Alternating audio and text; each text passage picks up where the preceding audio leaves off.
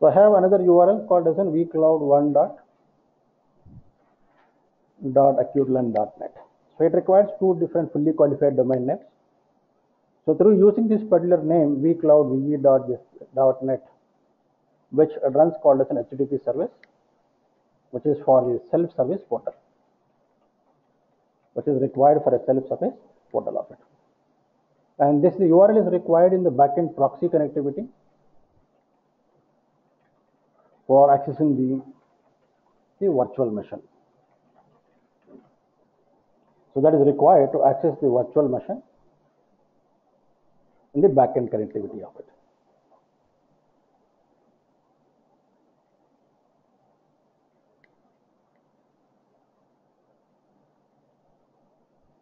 So I'm going to the DNS server first.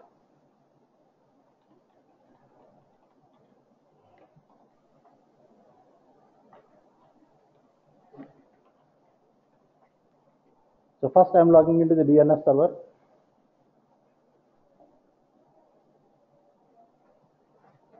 So I'm opening the DNS. So I'm creating a DNS record. So I'm saying called as an vcloud.acutelearn.net 1.168.2.10. I'm creating a one more record, vcloud.ve1.acutelearn.net 19.168.2.11. So these are the two records which you create. So which we would see called as an, or try to ping vcloud v.acutelearn.net.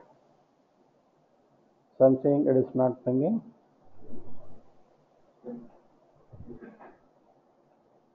Cloud, yeah, correct on vcloud v.acutelearn.net. It is able to get the IP address. Check the root.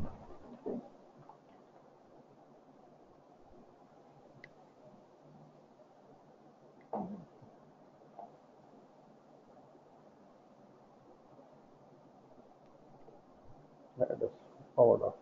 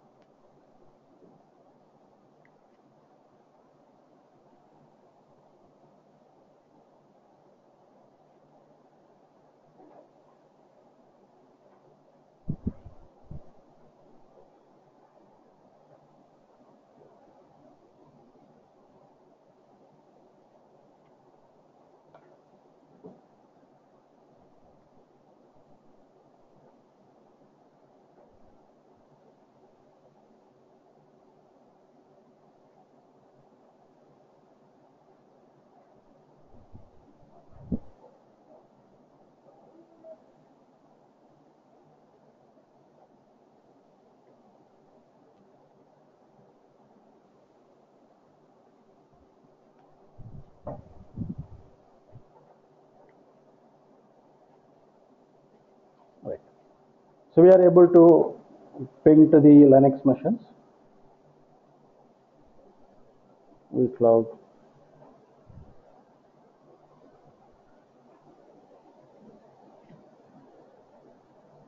Right, no problem.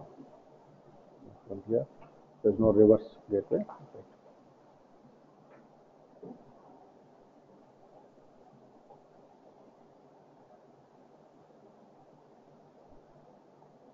So we create an appropriate DNS record for the Red Hat Linux machine. So let's look at the creating SSL certificates. So log into the Linux machine, create self-sign certificates.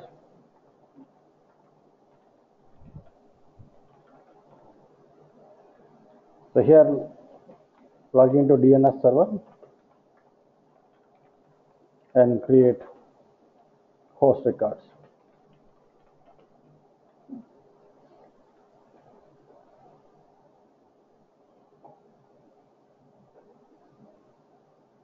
So I'm connected to the Linux machine using the SSH.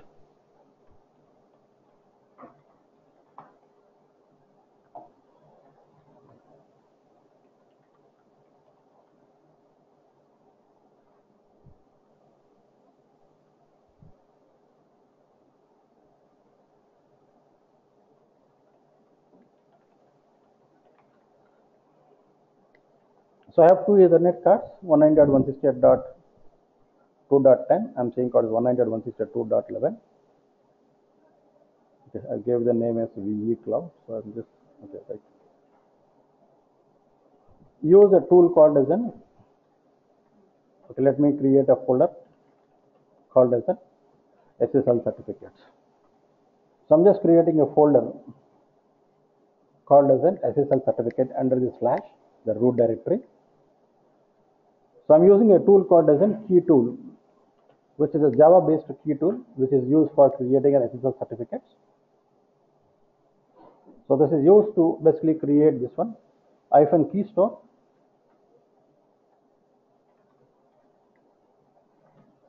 /SSL/certificate.kx. So it is going to store the self-signed certificates in this particular file under this particular path. Okay, we are just creating a self-signed certificate.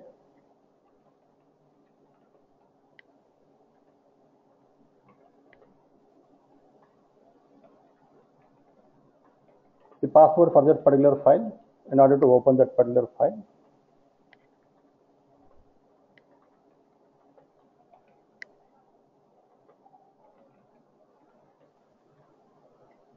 So I'm just creating a one certificate for HTTP, so which we are saying called as an alias HTTP. Just enter it.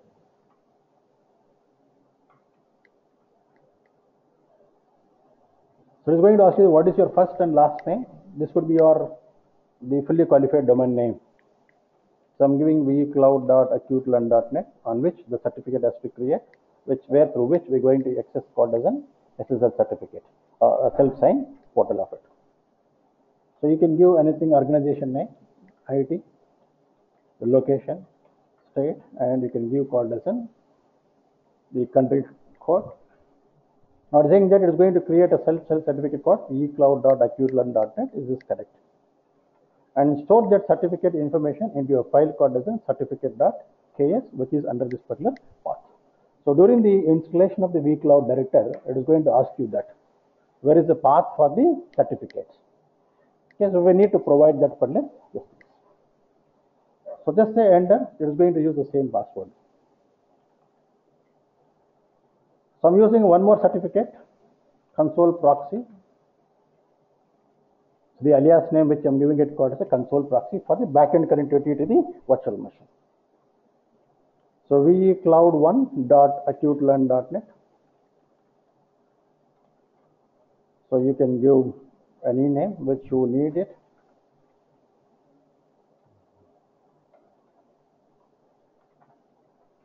Say yes. And we can say called as this one.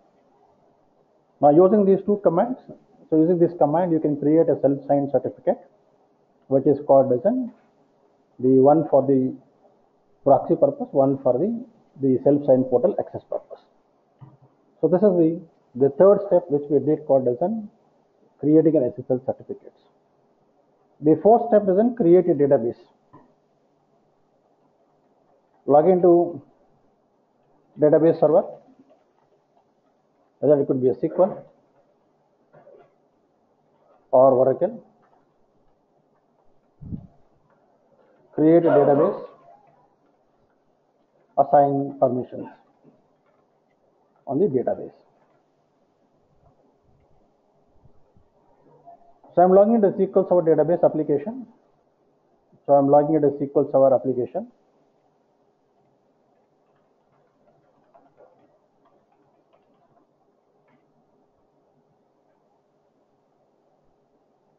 So I'm just creating a new database called as vCloud. So you can give any name. It is need not to be vCloud.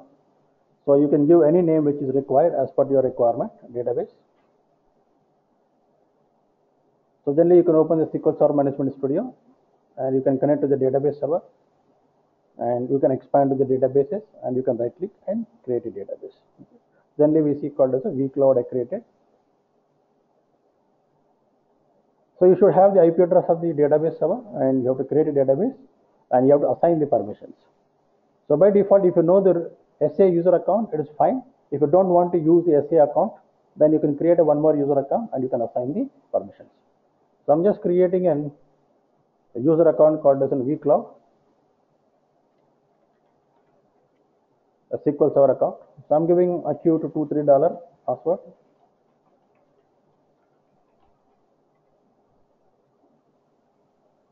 So I'm saying system admin.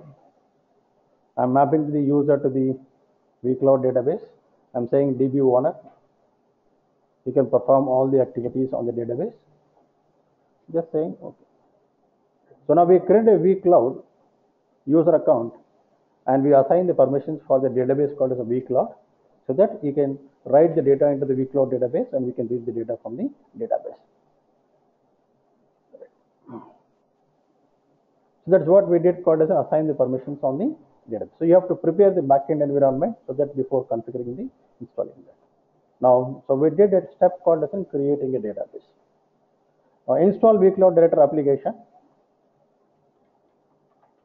Copy the vCloud Director software to the Linux machine.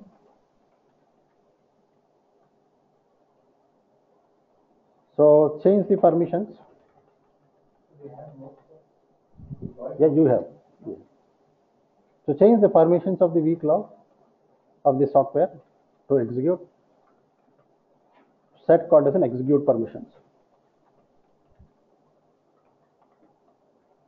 Then install the vCloud Director application and configure the vCloud Director application.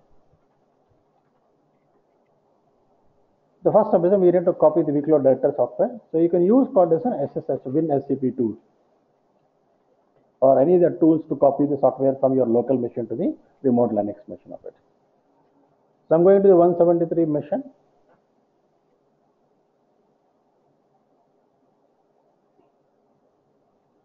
So I'm using the vCloud Director folder. So I'm using the WinSCP tool. Let me create a folder mkdir/vcloud. So I'm going to the 19.168.2.10.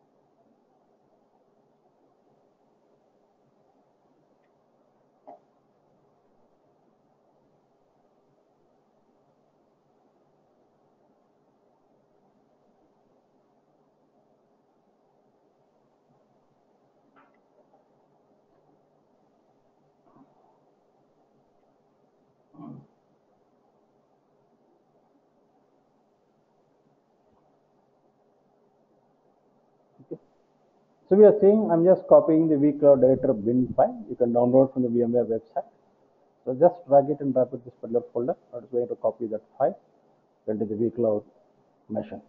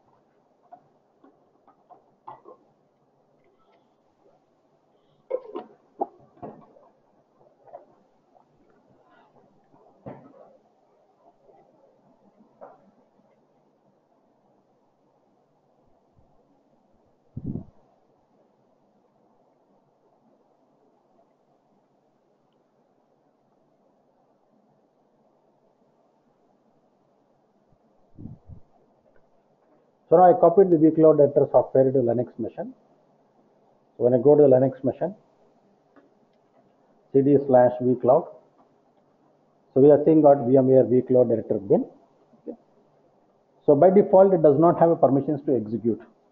So you just use a command called change mode and provide the permissions called as an execute so that we can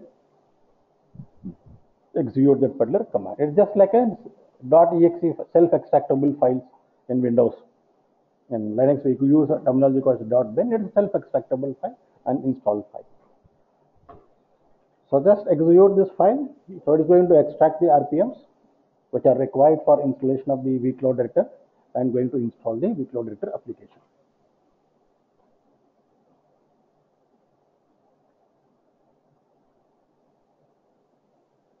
So here we can see we have a Vcloud Director RPM. And it is installing the VMware Vcloud Director application.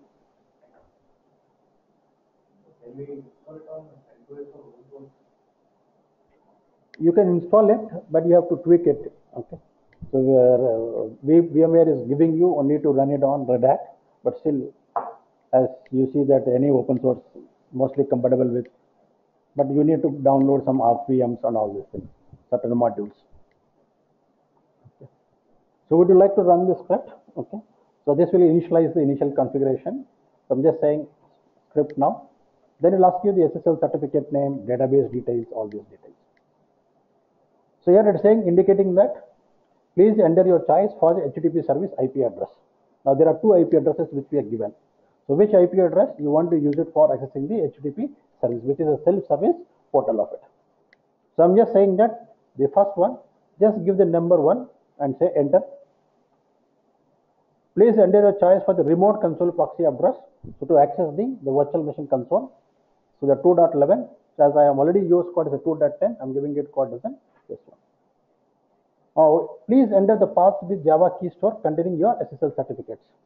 So just before that, we created SSL certificates. So we have to specify that particular path. So I'm just saying first SSL/certificate.ks. So we have stored the certificates into this particular file path, which is called /SSL/certificate.ks. So it will ask you for the password to open that particular file. So do you want to set up any syslog server? So I don't want to integrate as of now. I'm just skipping it off. Now what is asking here now? So the following database types are supported: Oracle, Microsoft SQL. So which database server you want to use it? So I'm using the SQL Server database 2. So enter the host or for the database. So IP address of the database 190.168.1.88. The database port number default. The instance name. So now it is going to ask you the Vcloud database name. So we gave the database name as Vcloud, right? So I can type Vcloud, the database name.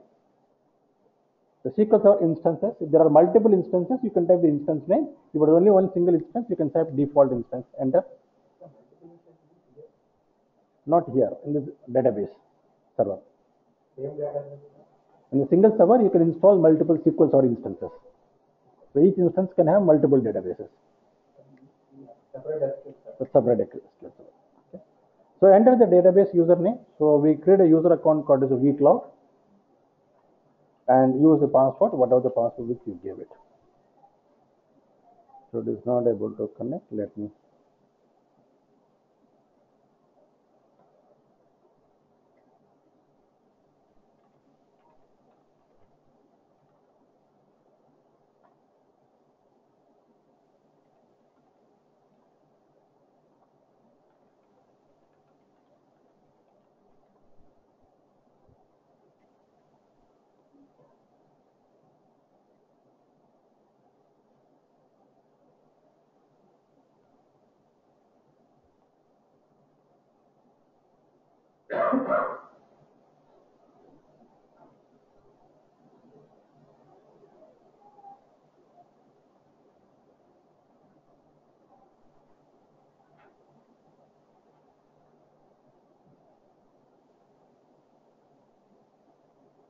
So now it is initialized the database, which is required all the scripts. The vCloud Director configuration is now complete. So once the vCloud Director server has been started, you will be able to access the first time setup wizard at this particular URL. So would you like to start the vCloud Director service now? Say yes.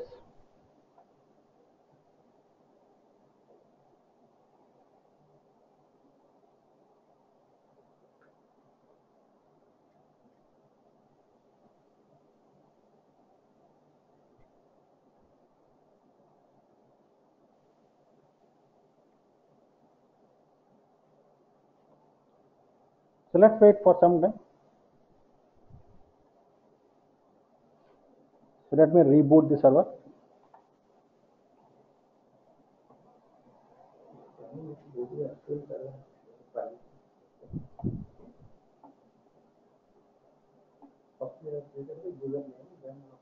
Just you create a user account or listen VCC. SQL Server authentication, you can set the password. You can use domain user Windows authentication. So this one.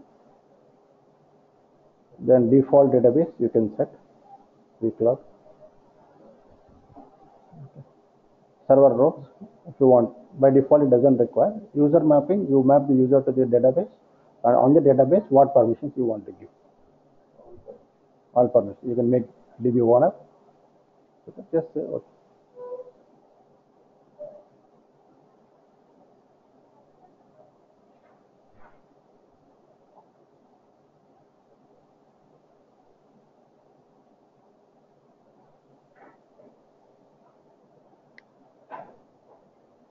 So this is what we did till here. So copy the vCloud data software to the Linux machine. To change the permissions of the software. So use code is chmod 777 and the vCloud director bin file.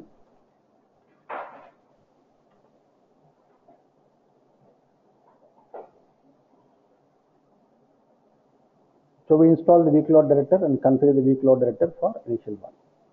Now let's look at the step called as an initialize the vCloud application. So this is my Linux machine. So on top of the Linux machine, we will install an application called as an vCloud application. So this is my Linux operating system. So on top of the Linux operating system, we install an application called as an vCloud. To access the Linux operating system, we have a root user account and whatever the password. And this vCloud application will not use the root user account for authenticating to the vCloud application. Okay. So it has its own user account called as an administrator, or you can create during the first type setup order. So don't get confused that. Okay.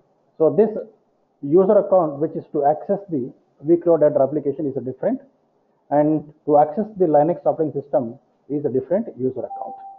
So using the root user account, we can only interact with the Linux operating system, and we can manage the vCloud application from the perspective of installation, starting, stopping the services. But we cannot configure the vCloud application using the root user account. Okay. So by default, it has an administrator account. We will see that you can create your own administrator account and you can do that. So on this machine, from where you want to access the vCloud Director application, so you need to have the code as an Adobe Flash Player. So install the Flash Player. So once you install that, you don't need to do it anything at the Linux side. Everything is through the graphical side. Only to check the logs, we have to go to the Linux machine. So once the service is being started at a Linux side, everything is through the Windows machine through the browser, or Linux machine through the browser, or you can Mac machine, you can use it browser. It is a complete remote administration.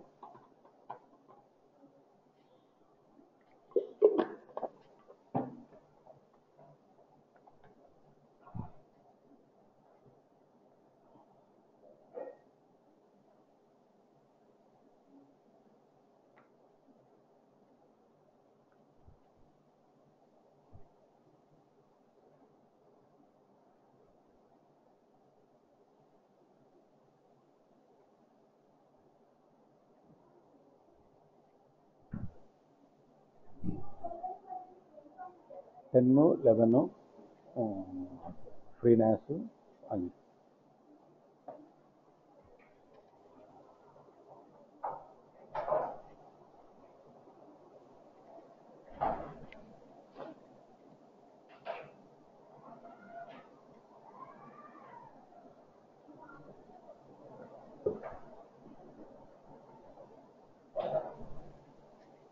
right. So I'm just opening the browser. So it works with IE, it works with Mozilla, it works with the Chrome. Okay.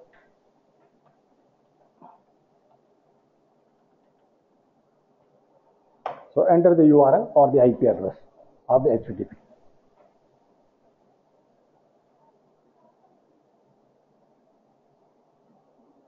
For the first time, it takes longer time to open the console.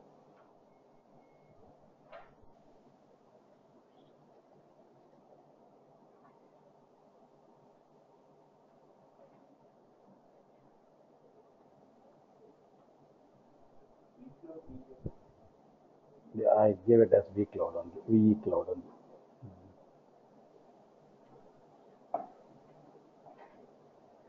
No, there I've given, here in the server, I gave it as a Vcloud.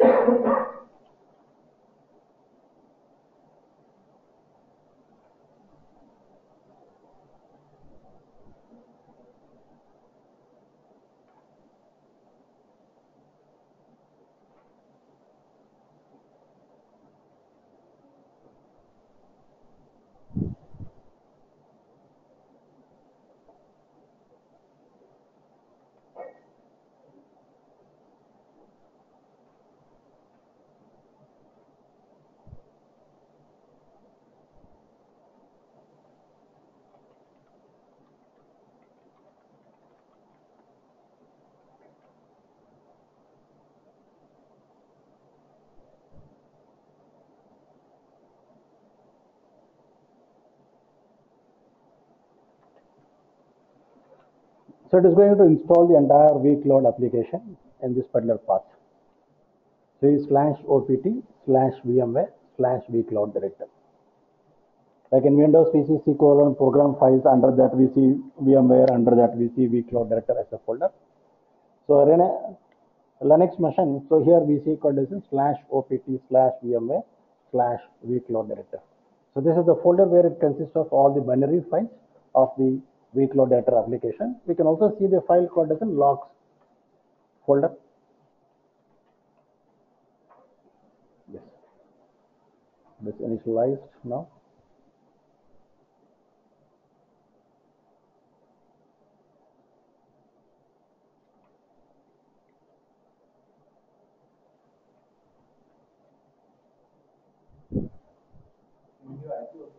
We can also give IP.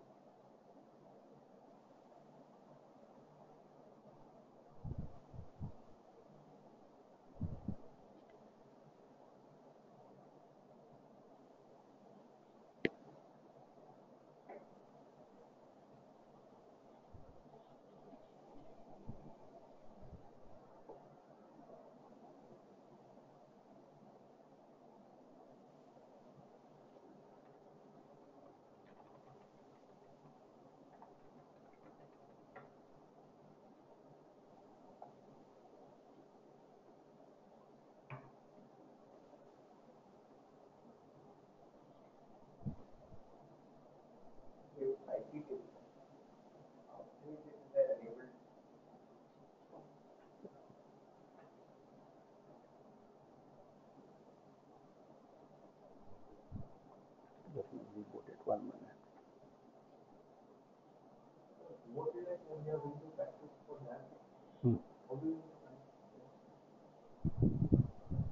So you will connect to one of the Windows machine. I'll provide you all these details.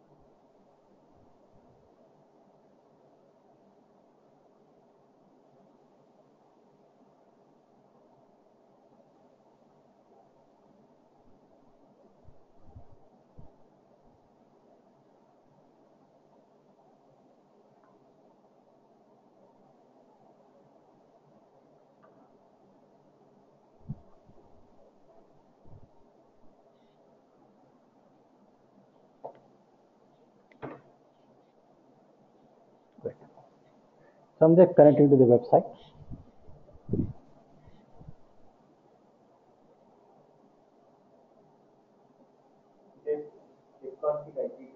Yes. So basically it is okay. It is knowing the it is basically setting the services stop or start automatically. Yes, chk config is the command. IP tables is the service name. In Windows we have a firewall, right? Personal firewall. So in Linux it is called as an IP tables. So I put it called as off means I'm disabling auto start. So like in here we use services dot msc. So when I go to the here, we can see generally we can put manual stop, right? So what happens if you put manual here? When I reboot the server, it does not get started. So that's what I did. It's called as an I put the Windows firewall into off, specific personal firewall into off.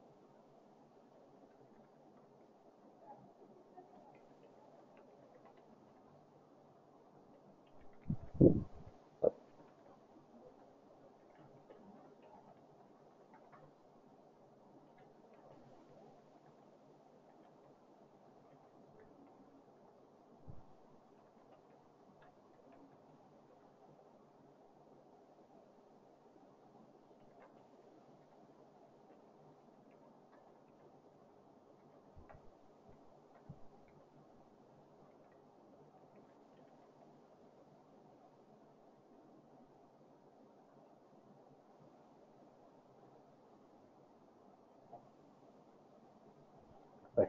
So we can see here the first time screen. So welcome to the Vcloud Director Setup Wizard. So this wizard initializes the Vcloud Director database. So with a licensing key, system administrator account and related to this. So first accept the licensing agreement. It's going to ask you the licensing key. So you can get the trial version licensing key and you can apply it. So it works for 60 days of time.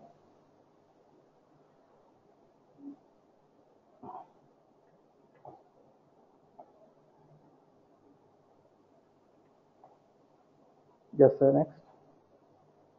So administrator account. So default is giving you code as an administrator. You can change it if required. So it did not to be an administrator. So this user account will have full permissions on the Vcloud Director application. Can I use this user account and log into the Linux machine? No. This is only for a Vcloud application purpose. So I'm using Cortisan, whatever the password which I'm setting to this one.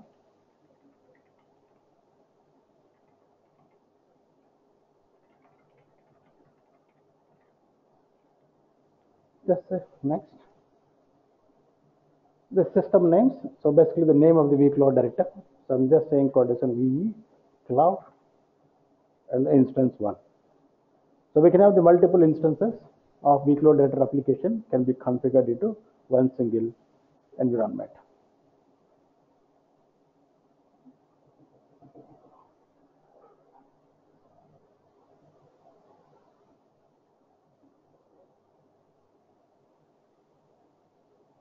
Right. So now we are seeing Cortisan VMware Vcloud Director homepage. Just open any browser.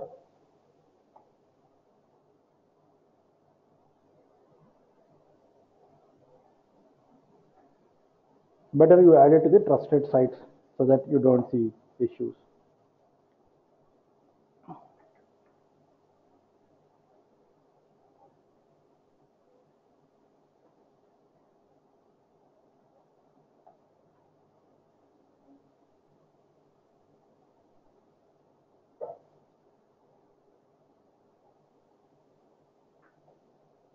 So what user account I have to use here? Good.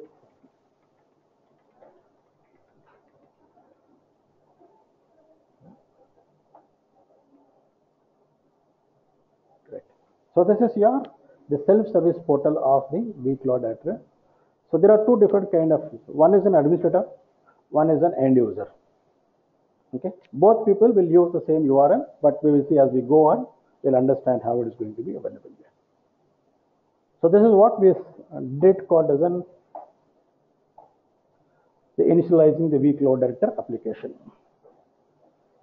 So open the browser and type the URL of the Vcloud Director server. There's something like an https:// so IP address of the Vcloud machine. Right. So now you have set up this particular platform, which is I would say till the Vcloud Director application. Okay. Now Vcloud Director application requires minimum of one vCenter server. Okay. So last week, just recollect the high level blocks which I was telling. This is your physical infrastructure. So on top of the physical infrastructure, what infrastructure we are going to get?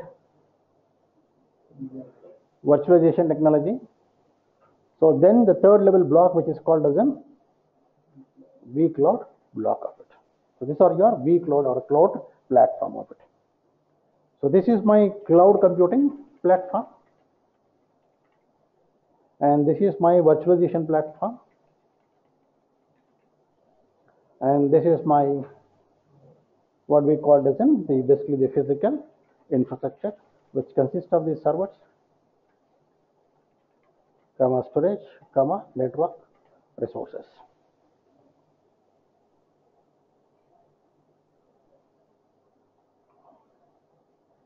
So before we go into this step, okay, let me explain something very brief.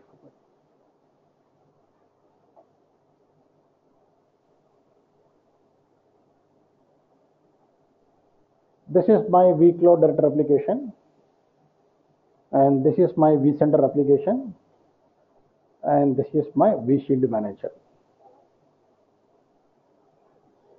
Vcloud Director server. This is my vCenter.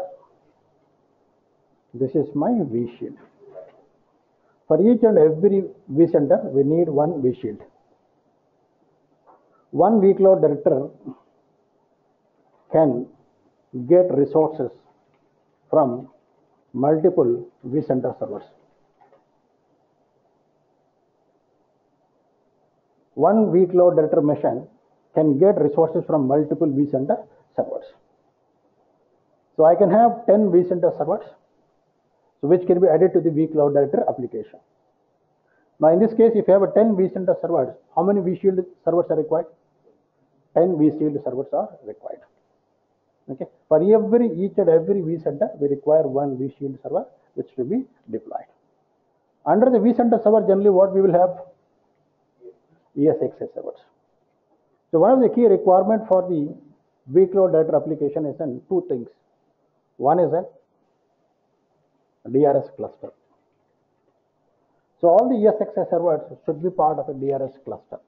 So without the DRS cluster, that ESX servers cannot be added into the Vcloud Director application. And all these ESX servers should have connected to the vDistributed switch to get all the networking functionality. So we need to make sure that these two ESXi servers are part of the DRS cluster, whatever the ESXi servers are part of the DRS cluster. And all these ESXi servers are being connected to the vDistributed switch to get all the features of the networking and the features of the vSphere environment. HA cluster is an optional component, but which is mandatory here? DRS cluster. So we need to ensure that all the ESX servers should be part of the DRS cluster and all the ESX servers are part of the vDistributed switch of it. So then we need to integrate the vShield manager with vCenter server. When we integrate the vShield manager with the vCenter server, the vShield manager will interact with the vCenter server and it understands what are all the ESX servers are available, to which particular vDistributed switch is being connected, and is going to prepare the ESX servers for the networking purpose. So the vShield manager is going to prepare the ESX servers for the networking purpose. So it should have a vDistributed switch and basically called as a DRS cluster to be part of it. So once you integrate the vShield manager with the vCenter server, it is going to prepare the vCenter and ESX for networking services, and we have to attach it to the vShield server of it. Then once you integrate the vShield with the vCenter server, then we need to attach the vCenter to the Vcloud Director application. Now we are going to tell the Vcloud Director that this is the vCenter which is available, okay, which can be used for allocating the resources,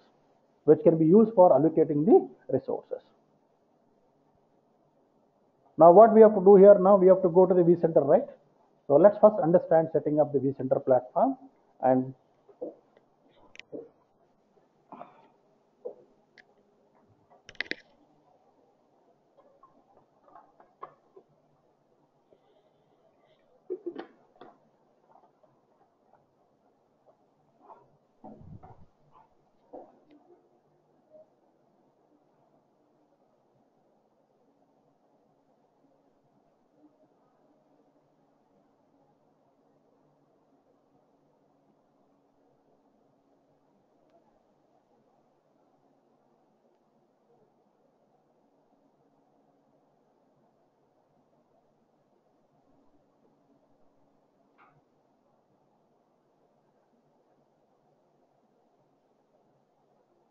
so I'm logging into the vCenter server called as a 2.1. So the administrator @vsphere.local and the password.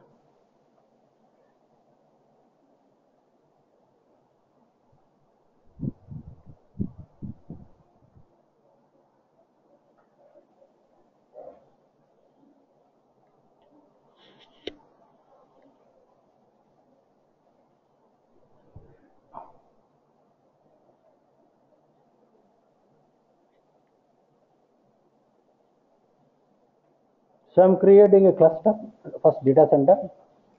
So I'm giving HYD as my data center.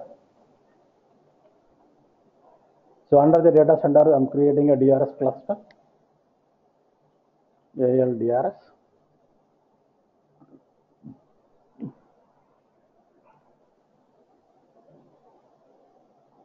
So now I'm adding the ESX servers into the DRS cluster.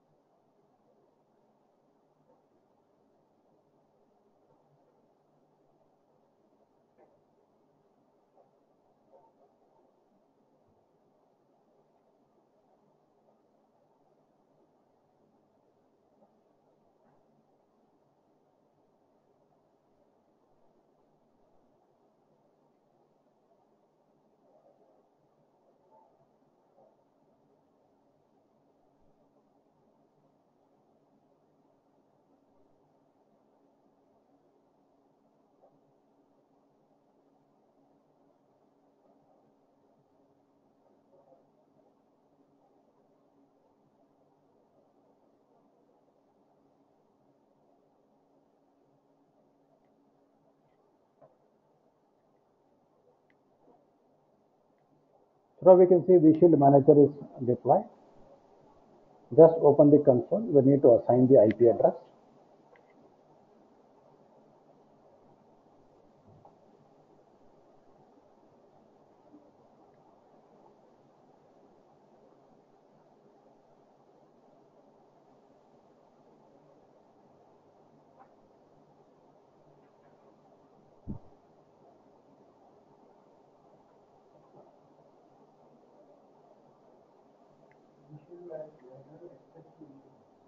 Sorry.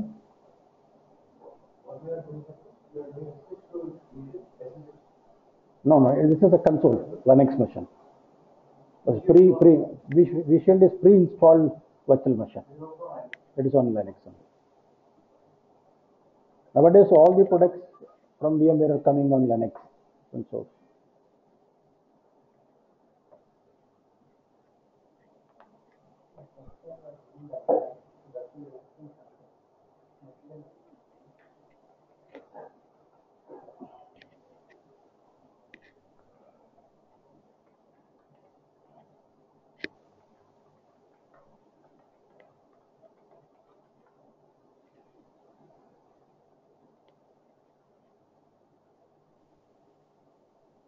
Just log into this machine, wait for 10 minutes of time so that it initializes the setup. So until you log in first time, it does not going to set up. So saying simply better, the system startup is not complete. Okay. So please log out and log back, and after a few minutes of time. Okay.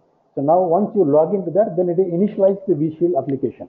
Until then, it does not initialize the vShield application. So don't be hurry there. Log in there. Just wait for 10 minutes. Then log out again, re-log in. Then you would be able to see the vShield application. Yeah. Yeah.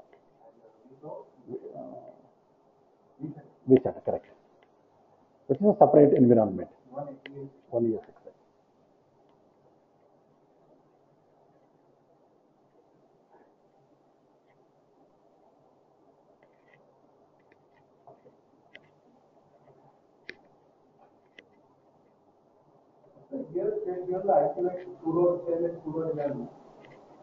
Yeah, for vCloud.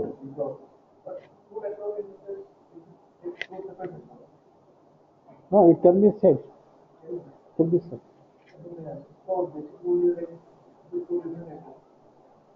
So it depends. So there is no need that you should have two different networks.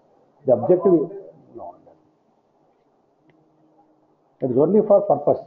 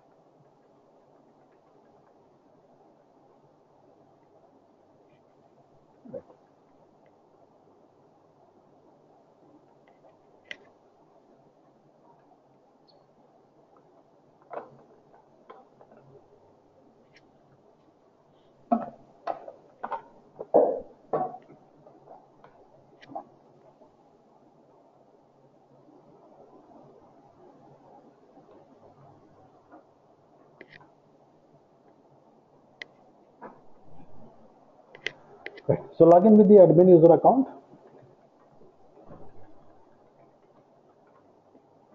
Just say type enable. You just put question mark. You get the sub commands. Okay. Just like a switch or a router which you manage, right? Just go to enable mode. Again, the same password which we gave during the installation of that. So again, you press question mark, you see the sub commands. So we don't feel like a Linux, right? Here, we also use like a router or a, because the vShield manager provides networking services. Do a setup so that you can assign the IP address. So IP address, what IP address you want to set up? I'm just giving.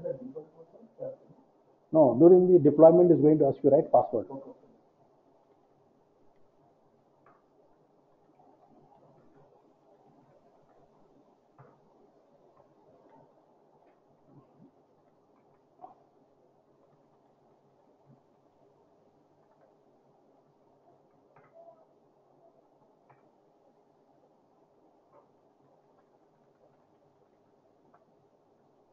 Just save the configuration. So, yes.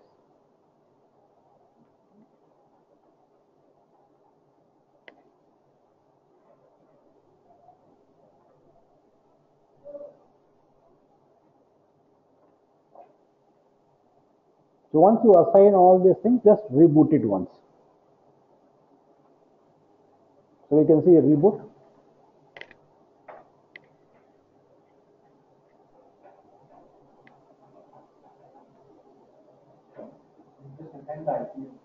Just nothing else we need to do here. Just assign the IP address, then we can access it through the browser.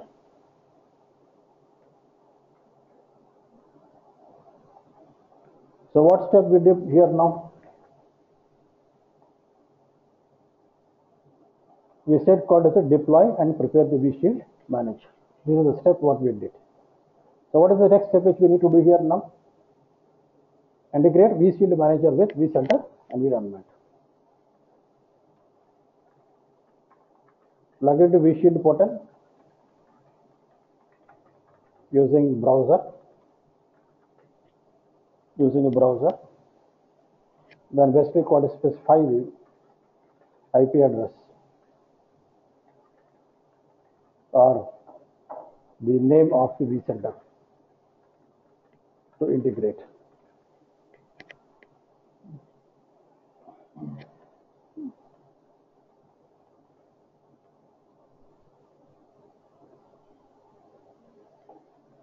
Right. I'm opening the browser.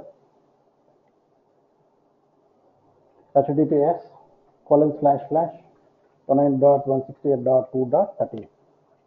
That is the IP address which we gave it for vShield Manager appliance.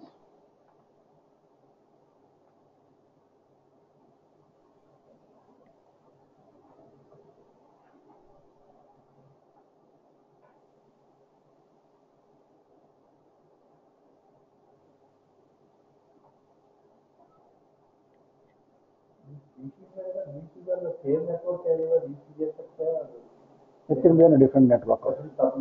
Subnet. The recommended is then put all the management components into one single network. That way you will not have any security boundary issues, communication issues.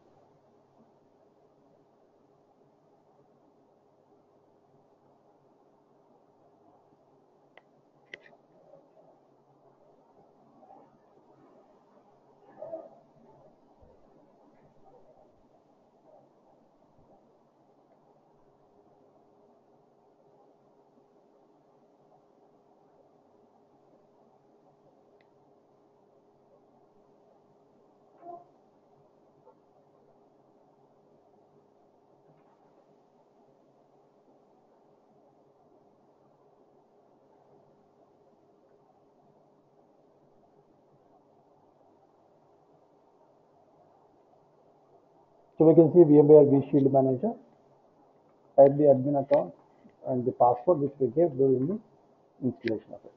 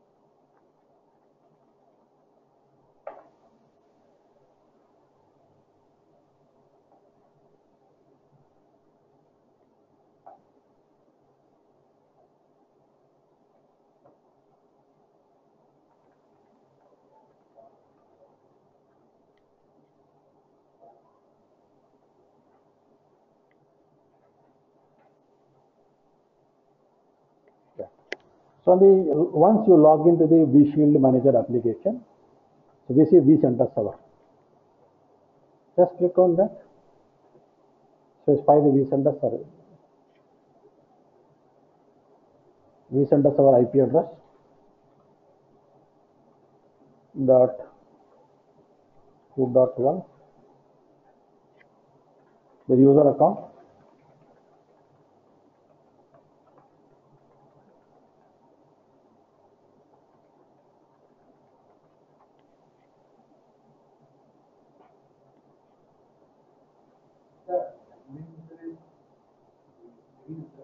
Now this is the vCenter user account. Yes, administrator vsphere.local. That is the vCenter server administrator account.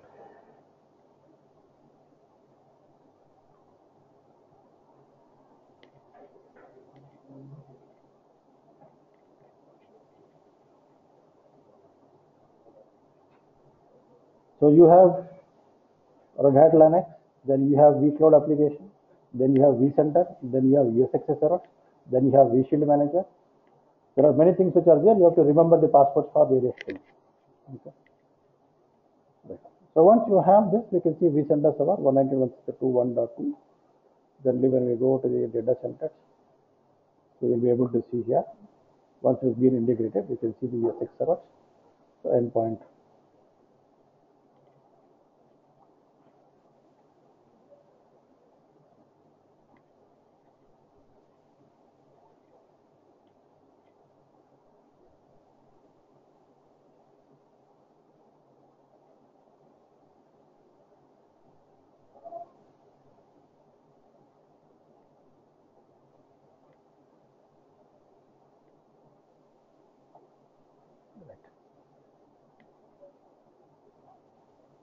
So that's what we did. Log into the vShield portal using the browser.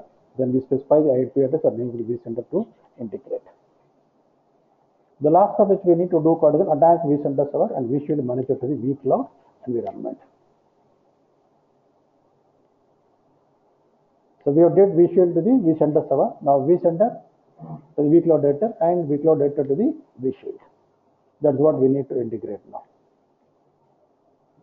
So now if you want to do that, to where I have to log in here now? Vcloud.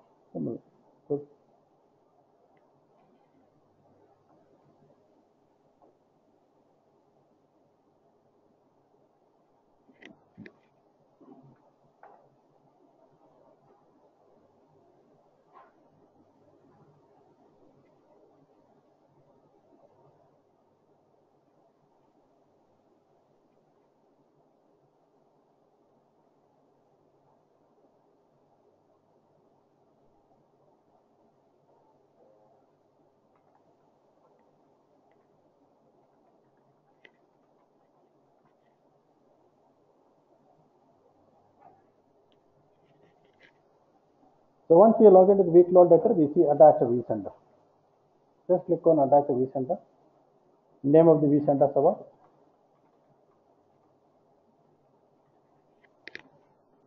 The user account of the vCenter server.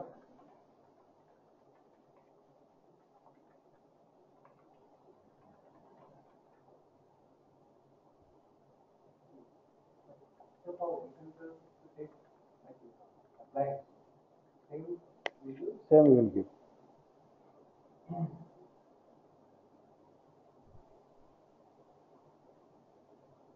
Now it's going to ask you the vShield Manager.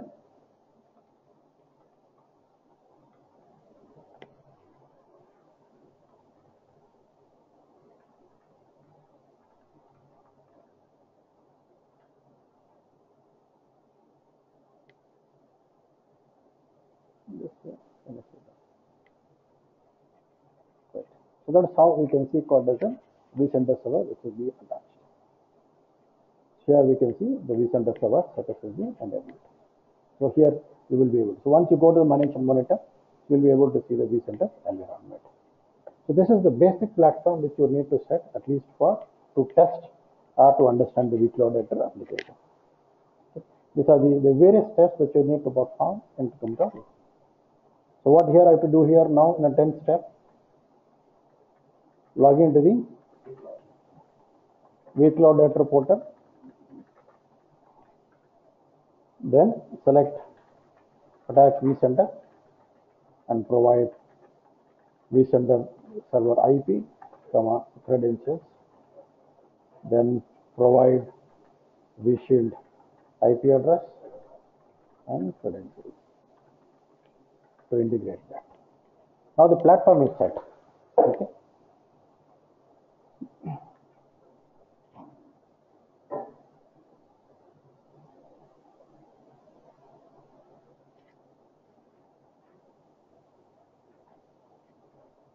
So I have one ESXi server, which is my 192.168.1.8. So on this, how many virtual machines I created? One virtual machine for Linux, which is vCloud data application. One virtual machine for vCenter server.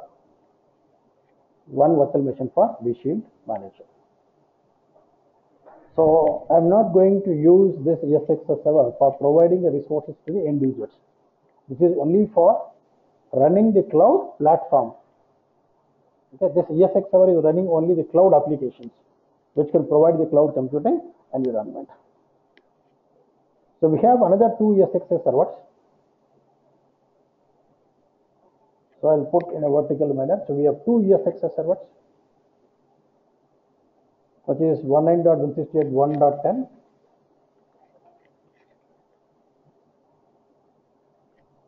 and 19.168.1.11. We would see called another ESXi server.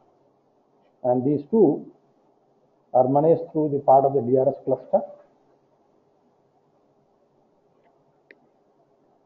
They're part of the DRS cluster and managed through the vCenter server, which is called as in 2.12. So this IP address is 2.10, 2.11. What is the IP address of this one? 2.12. The IP address of this one is a 2.13. So this is my 1.10, 1.11 ESX server. So here we have a computing power, we have a storage, and we have network resources which are available here. So this is how the entire environment looks. This is what the base minimum required to test it. Okay, in this case. Okay. Right. So we'll take a break for 10 minutes. Then we'll try to understand the provider organizations. Okay. Using all the VMs in one particular ESX, we are doing the feasibility of and production also, we'll keep that VMs on a separate ESX servers and a separate cluster actually. So where host, yes. So maybe two ESX servers where they can part of an HA and DRS cluster, and we can deploy the vCenter server, vShield manager, and vCloud data applications.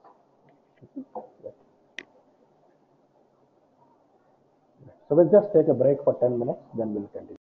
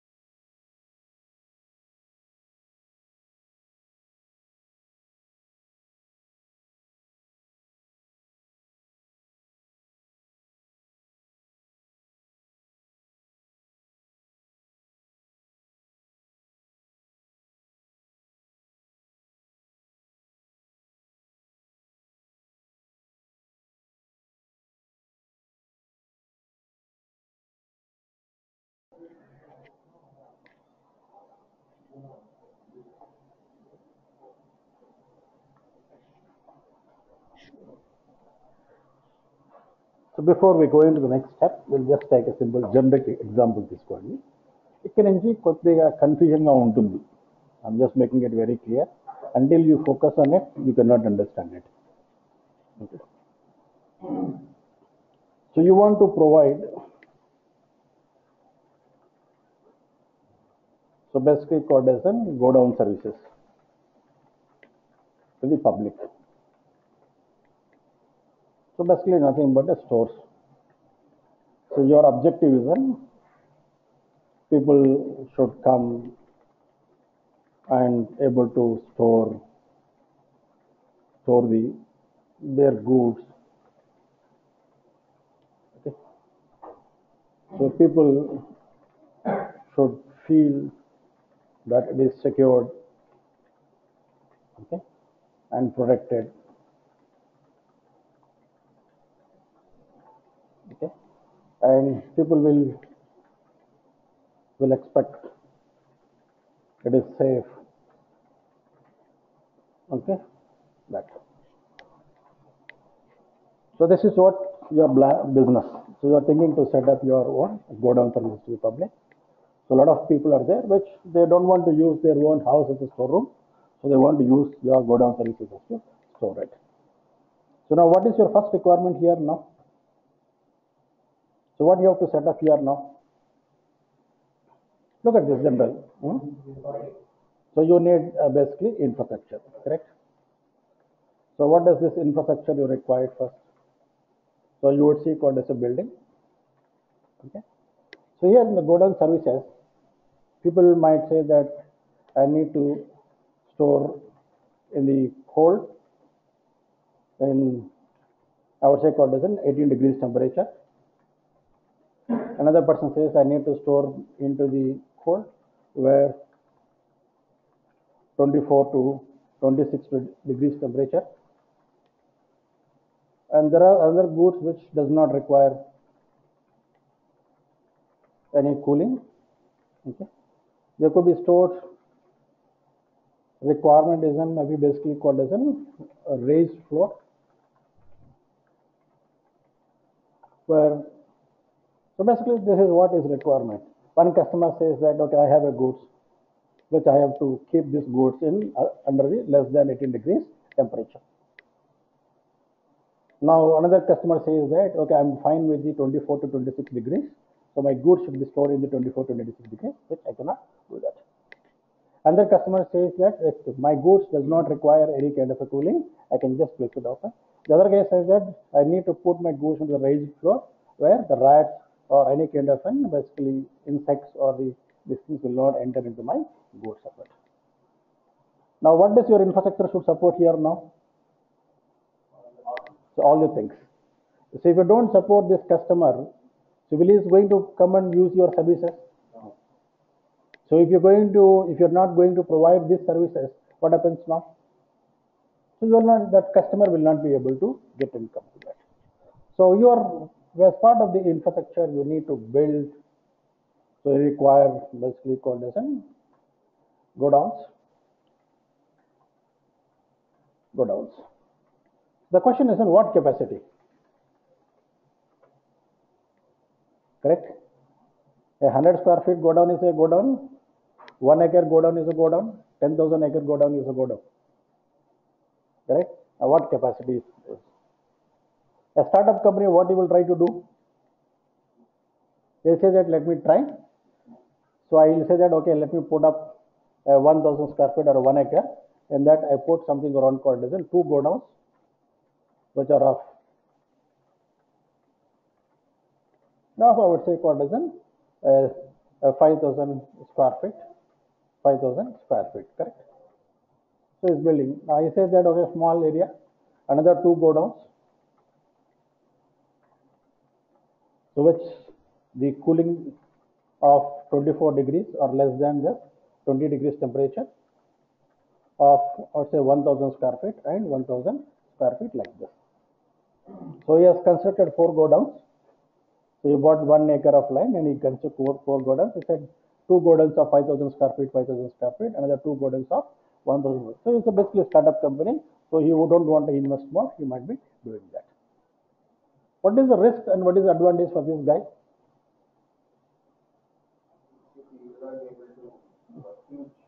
So let's say he set up the infrastructure, he started marketing. So once you start marketing, what you can see now, you can start seeing the customers coming into picture. Now these godowns are very smaller capacity. So what happens now? You would see that okay. So my out of 2 godowns, 1 godown is full.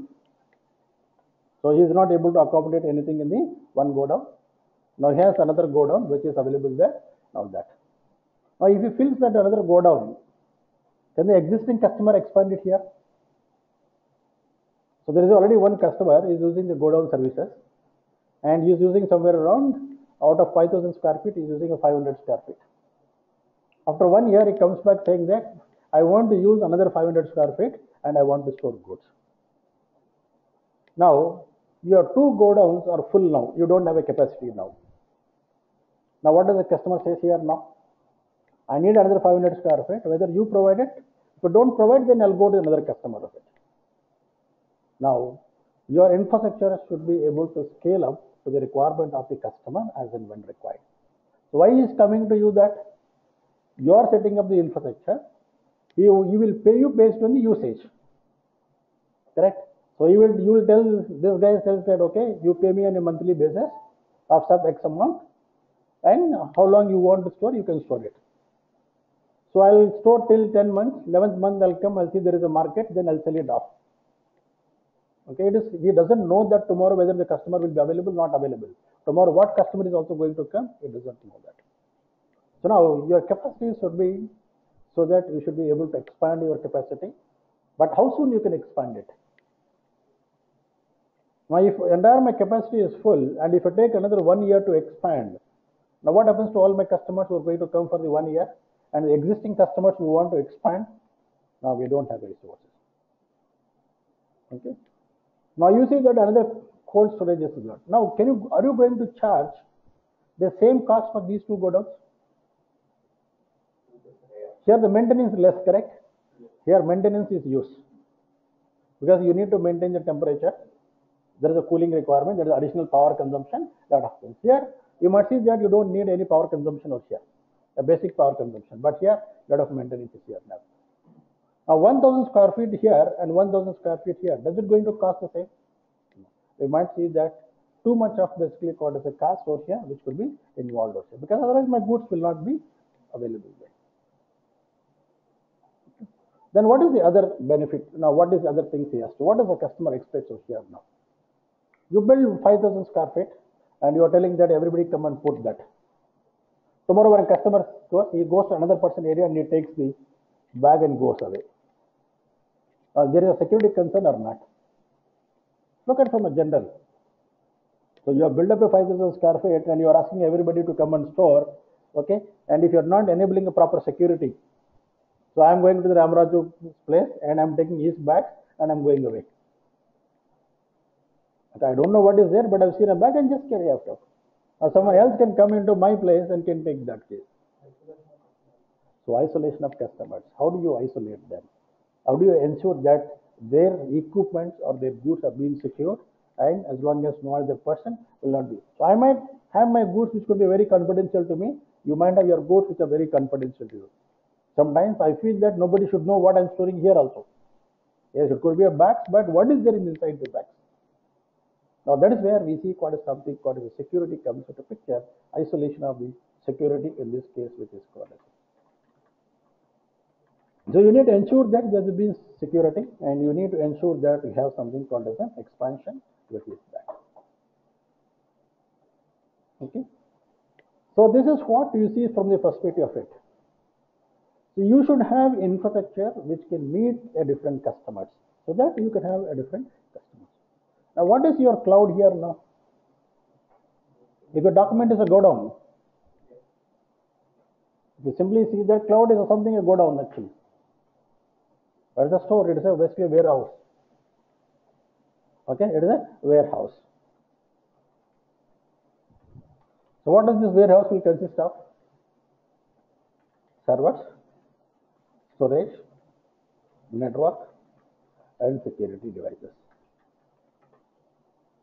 When you look at a cloud computing, which is infrastructure as a service, it is just a warehouse, which consists of the servers, which consists of the storage, which consists of the network, which consists of that.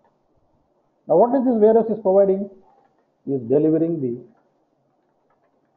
IT resources to the various customers.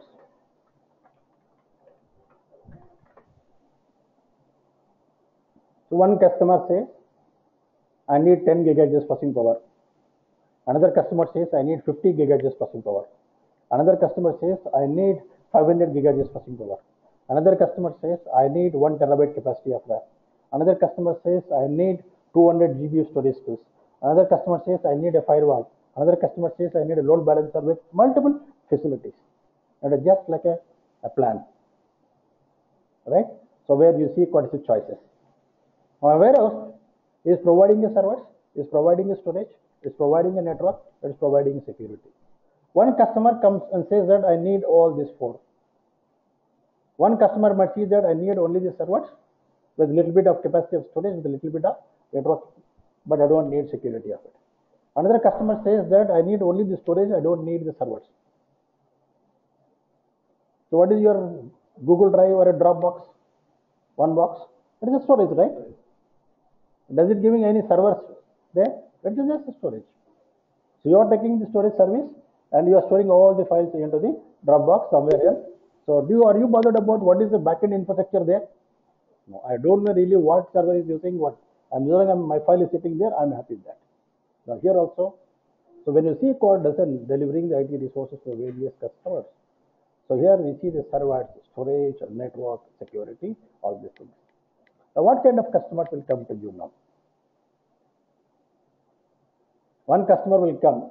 What is his challenge? Budget is a challenge. But performance is not a bottleneck for him. Another customer will come. Little bit of performance is a consider, little bit of scalability is a consider, little bit of security is a constraint for him. And third customer will come. He needs performance. He needs more resources. He needs scalability. He needs basically security. He needs basically called as the various applications of it.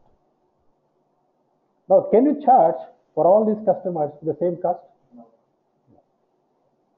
Now, if you say that I'm going to have a superior infrastructure which gives me superior performance, but I'm going to cost you per hour $10. The customer who does not require a superior performance, maybe he cannot afford that price. He will say that, sorry boss, I cannot afford you, so I cannot do that. But if you put the infrastructure cost and if you provide services at a low price, are you benefited here? No. You are putting a 10 crore rupees into the infrastructure, so you are putting up a cold storage means you are putting up additional infrastructure to protect and to ensure the degrees is maintained, monitored, and that. What is the challenge for this now? If power goes for 10 hours, what happens here now? Whatever the millions of crores of rupees which they put inside is gone, that's it. Because all the drugs will be spoiled in less than if you maintain to load that. Now what you need to maintain that, what he has to do now? He has to maintain a generator. He has to maintain a backup generator. Now he sees that more security to the system because the customer will basically do a penalty on this guy. Because by trusting you that you will provide me 99.99% availability and when change the temperature, that is the reason why I put your goods into this system. Now, if you are not maintaining it, I am going to be lost. So I'm going to put a penalty at the side. Now, who is the risk here now? Why I'm a customer, I'm going and using your services, and you are telling that you will provide me 99.99%. By trusting that, I'm coming to you. Okay. But if you're providing all the services, I need to invest a lot of things. Once I invest a lot of things, maybe I cannot provide all these things at the same cost. So I have a SAS hard disk, I have a SATA hard disk, I have a SSD hard disk. What makes the difference between these three? The first one, performance, makes a difference. Like a second thing, cost makes a difference, correct? 1 TB of SATA hard disk is costing you 3,000 rupees.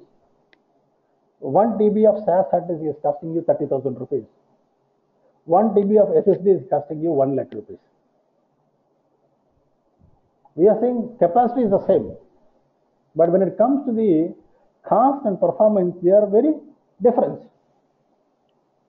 So my SATA, if I'm going to get at a 3,000 rupees, I'm fine as long as I don't need performance. But if millions of users are going to access the data, does the SATA give the performance which is required here? No. So I have to go for SSD where we can going to do that. Now my investment is more there. Now similarly, performance. I have a dual core processor, I have an i3 processor, I have an i7 processor, I have a Xeon processor, I have a Xeon E7 processor. They are all processors only. But can this processor will give the performance of the i7? No.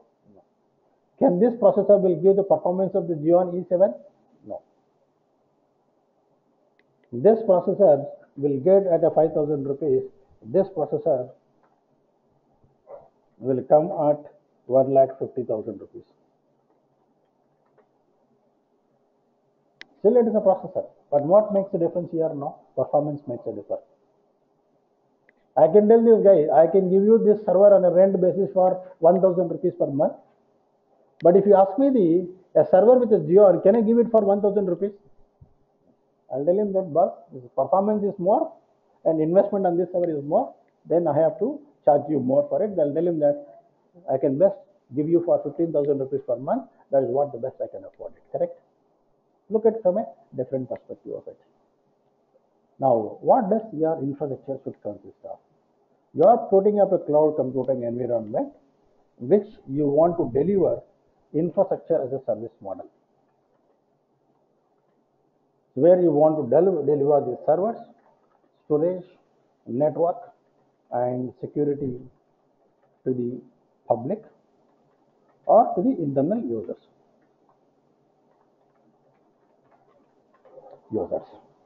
First thing is that you need to set up the platform. You need to allocate the resources. Now, you have a Vcloud director application. So what does first Vcloud should understand? What resources are existing at the physical level, and you need to classify them.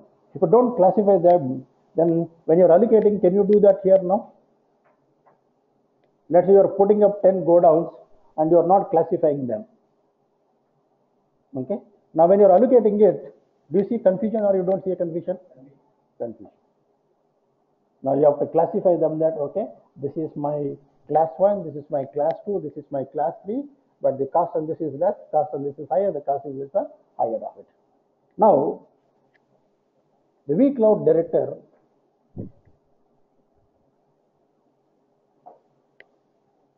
you have the cloud application. This is my cloud computing platform, which is my Vcloud. Now Vcloud, where it can get resources? vCenter. It has to get the resources from the vCenter. Now this is my vCenter. In the vCenter, I can have multiple clusters. In the vCenter, I can have multiple clusters.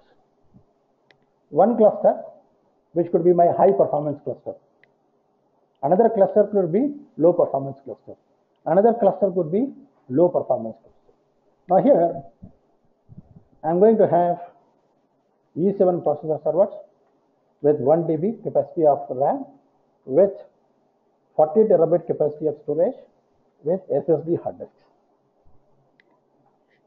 So with the servers, which is having a E7 processor with 1 TB capacity of RAM and 40 TB capacity of storage, which is the SSD hard disks. Here I have servers which are having E5 processor, which is having a capacity of 2 terabyte capacity, which is having a 80 terabyte capacity, which is having called as SAS hard disks. The underlying storage is a SAS. Now here I'm having an E2 processor, which is Xeon processor, which is having called as an 8 terabyte capacity, which is having called as an 150 terabyte capacity of this, which is my SATA hard disk storage. Cost per server.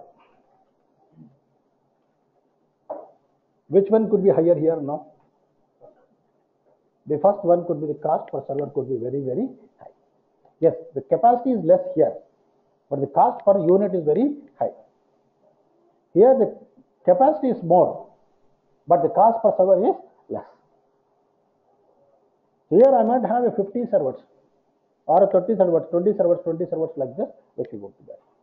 Now, this is my vCenter server. I can have one more vCenter.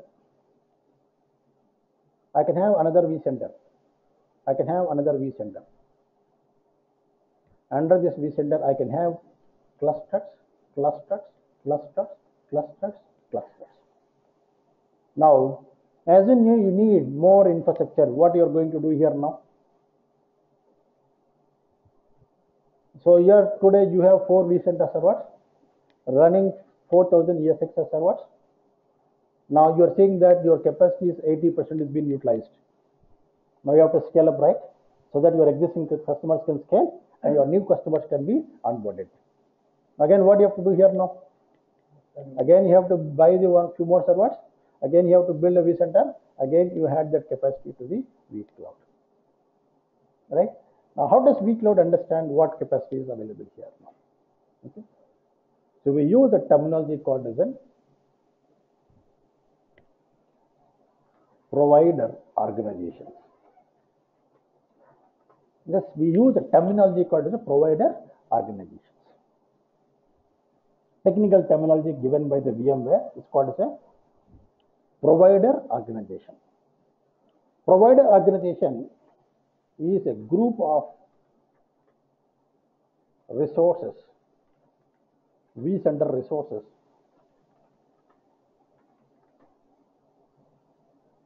which can be used to allocate to the end users. So group of vCenter resources which can be used to allocate to the end users. So it can be the ESXi servers, which is called as a DRS cluster. So under the DRS cluster, we see the ESXi servers and storage, which we would see that as part of that, and as part of that we would see called as the network resources. So as part of the network resources, what we would see? We would see called as an IP address. So we would see called as a public IP address, private IP address. Then we would see called as a router. Then we would see called as a firewall. Then we see called as VPN device. All these things we see called as a network resources.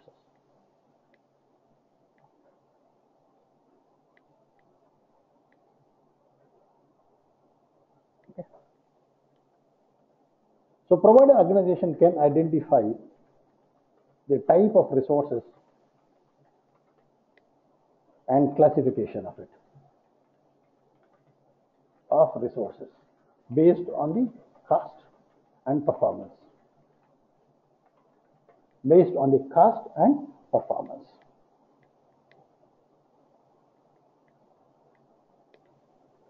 The vCloud Director application can interact with multiple vCenters,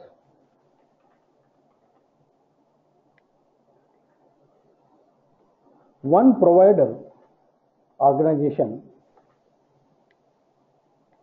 Okay. We also called as an provider virtual data centers. It's called as an virtual data centers. The other number we call as provider organizations or provider virtual data centers. So some people will call provider organization, some people will call it as a provider virtual data centers. Okay. So one provider organization or a VDC, I would say one provider virtual data center can get resources from one DRS cluster. It is must to have DRS cluster. It is a must. Without that, the vCloud cannot understand the resources. Those cases which are running by without DRS cluster, that will not added to. Not will not be added.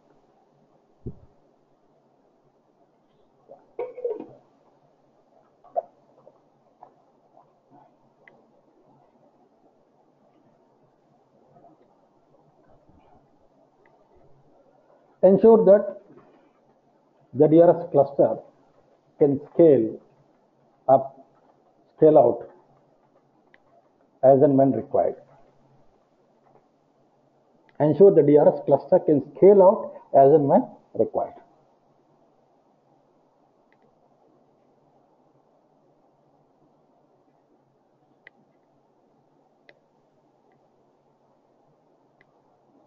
So normally in ESX server, from a vCenter, so 32 ESX servers can be part of the DRS cluster. So initial stage itself, if you put 32 ESX servers, tomorrow if you require more capacity, can you scale up, scale out? You cannot scale out. First start with 4 or 5 ESX servers. Then as the users start expanding, you can keep expanding it. But make sure that the existing customers who are sitting on that cluster can scale out or scale up. So today I'm coming here, I'm using the 10 gigahertz processing power with 256 GB of RAM. After 6 months, I'm coming and saying that I want to increase from 10 gigahertz to the 50 gigahertz, from 250 RAM to the 2 terabyte capacity of RAM. Now, if I tell him that I'm going to provide a different environment and all these things, he might see that, okay, I may not require it. So you should be able to provide him a feature where he can expand the resources on its own current environment. Now, we can classify, we call them as an, when we classify it, we classify them something called as a gold, we see called something called as a platinum, called as a gold or a silver infrastructure. So we classify them something called as platinum, gold, silver. It is not necessary that you have to specify the same way. It is only for classification purpose, identification purpose. So when you are allocating the resources to the user, now based on the feasibility of the user, you can allocate the resources.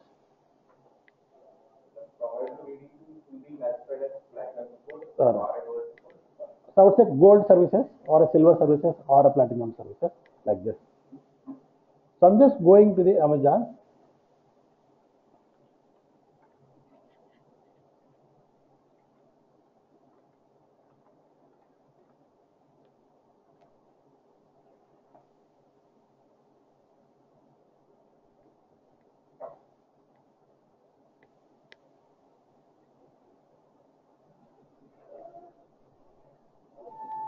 So Amazon EC2 pricing, you see that higher on-demand instances, Linux, reserved instances. So you see T2 micro, T2 small, T2 medium. You see again M3 medium, M3 large.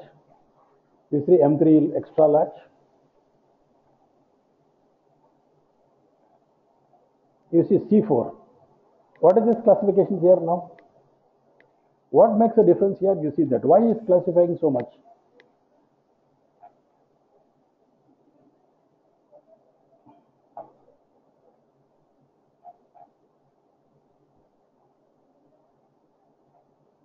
You just see here what is the difference between this.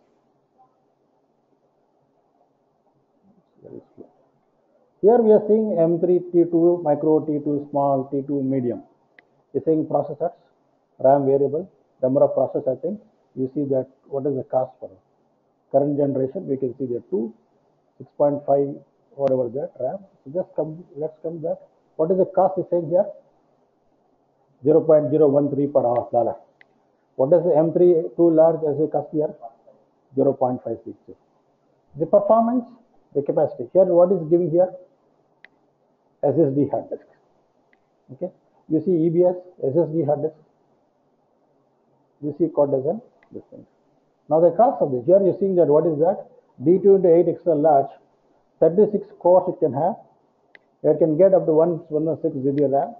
Double the capacity of that, you can scale up to 244 GB RAM. And 24 into 2000 HDDs you can correct. 2 terabyte capacity of hard disk of 24 number. And which is costing how much here now? 5.520 per hour is the cost. That means per hour he is charging you $5 for it. So roughly around 5, 6, 30, 400 rupees to 500 rupees we are talking about per hour. So 8, 5 is 40, roughly around we are talking about 4,000 rupees per day for 8 hours of time. Now, if you are calculating on a 24 hours of time, we are talking about 20,000 or somewhere around 4 just 16, somewhere around 15,000 rupees per day. Now, what is going to be the cost of this hour on a monthly basis? Rent. So, which we might see that somewhere around 3 to 4 lakh rupees of cost which is be incurred per month on it. But if you really want to set up this kind of infrastructure server, it might be costing you roughly around 15 lakh rupees. Now you're talking about 24 into 2 terabyte hard disk of this one, which is SSD hard disk. That itself might be coming into the 8 to 9 lakh rupees or 10 lakh rupees itself. Okay, and the memory and the process which you're talking about this case. So you're paying it on a monthly basis. Instead of investing at 20 lakh rupees upfront, you are paying and maybe at 2 lakh rupees on a monthly basis. Okay, that is how these are your classifications based on the price, based on the capacity, based on the performance of it. Similarly, I go to the Windows Azure.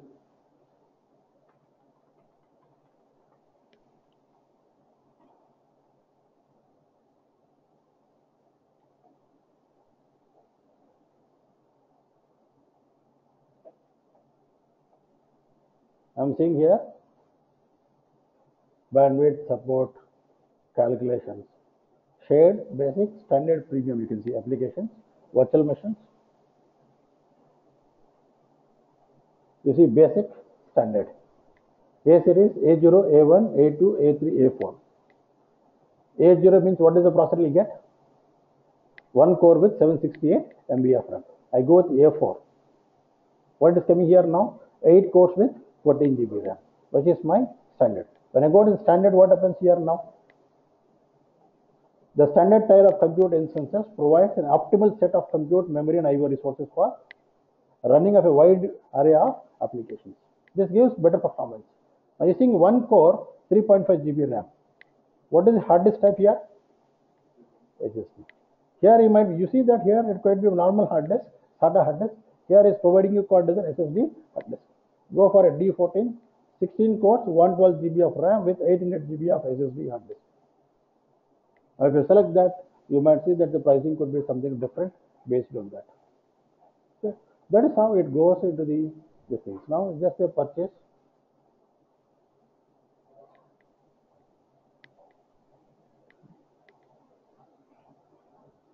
So, for each and everything, the price will get vary of it. So, you just going to log in. Yes, that is what. So, here also, when you are looking at a cloud computing environment in a vCloud director, first thing is that you need to set up the resources, and you have to classify the resources. I have a group of ESX servers which are having high-end processor and the better high-end memory, better performance memory, and better performance storage and network resources. I have another server like this. Now, in a vCloud director, we need to tell that which is the provider virtual data center and what is the capacity which is available here. Now, when I add this ESXS servers into the vCloud application, the provider VDC, then vCloud will understand what is the capacity available at a ground level which can be allocated to the users. So, without knowing the capacity, can the vCloud allocate to the users here? No. One user comes and says that I want 1000 terabyte capacity of RAM. Now, does the vCloud should know that capacity is available at a physical level? If it does not know that, it cannot do that. Now, provider VDC will allows basically the vCloud application to understand. The vCloud application understands the capacity of the resources available. Capacity of the resources available here. So, how much capacity of RAM available? How much capacity of processing power available? How much capacity of storage available? How much capacity of what network resources are available here? So, the provider organization will tell the vCloud application that how much capacity of processing power available, how much capacity of RAM available, how much capacity of storage available, and what network resources are available, what public IP addresses are available, and how they are going to be accessible, what private networks are available, and how they can be accessible to that. Now, you have to provide all this information to the vCloud application. Then the vCloud application can sub-allocate to the users based on the requirement of it. Now, I have this kind of environment here now. This is a different set of servers. cluster, different cluster, different cluster, different cluster, different cluster, different cluster, different cluster, different cluster. In this case, how many provider virtual data centers I need to create in a vCloud? For cluster 1, this is my one provider VDC, this is my one provider VDC, this is my one provider VDC, this is my one provider VDC, this is my one provider. Now 5, 6, 7, 8, 9 provider VDCs which can be allocated to the vCloud data applications. Now each one will act as a one virtual data center.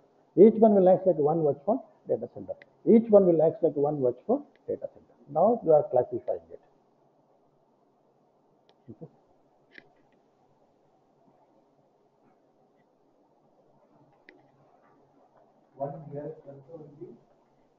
One provider VDC. Yes. Now that will take from the number of ESX servers which have been having that. Okay. So let's say you have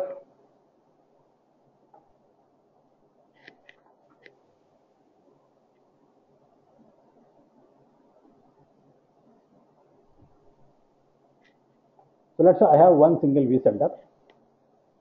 I have 3 DRS clusters. Under this DRS cluster, I have 3 ESX servers. I have 3 ESX servers. I have 3 ESX servers. I have 3 ESX servers. I have 3 ESX servers. The capacity of this ESX servers, each ESX server is an 100 gigahertz processing power, 2 terabyte capacity of, I would say, 1 TB capacity of RAM, and 10 terabyte capacity of SSD shared storage.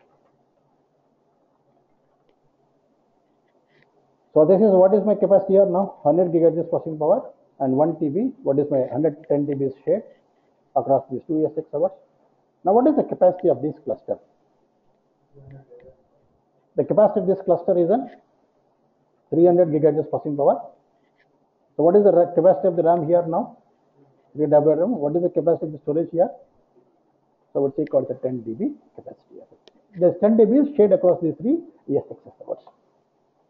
So my capacity is a 300 gigahertz processing power, 3 terabytes of RAM, and 10 terabyte capacity of storage. Now when I add this cluster, tomorrow if I add one more ESX server into the cluster and add to the vCloud, what happens to my capacity here now? That capacity will get increased. So automatically the capacity will become 500 gigahertz processing power and will happen called as a 5 TB capacity of RAM and will become something 50 terabyte capacity of storage. Clear? Okay. So I'm just going to the vCloud application. In the vCloud application, the first thing we see called as a provider VDCs.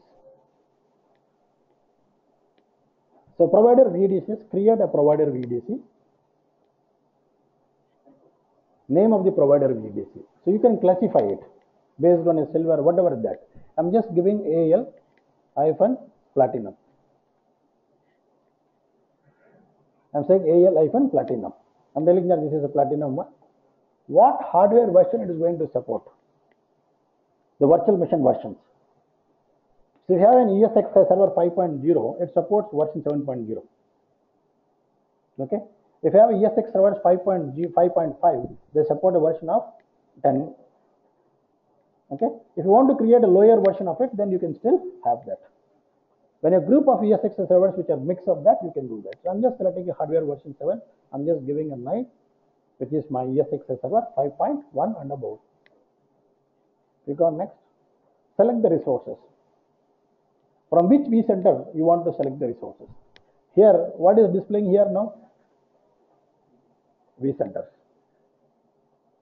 If you have 5 vCenter servers, it displays all the 5 vCenters. It displays all the 5 vCenters. Now we are seeing one vCenter here as because we attached only one vCenter. So I'm just selecting the one vCenter. So under that vCenter, how many clusters are available? In our environment, how many clusters are available? Only one cluster available. That is the reason why it is displaying only one single cluster.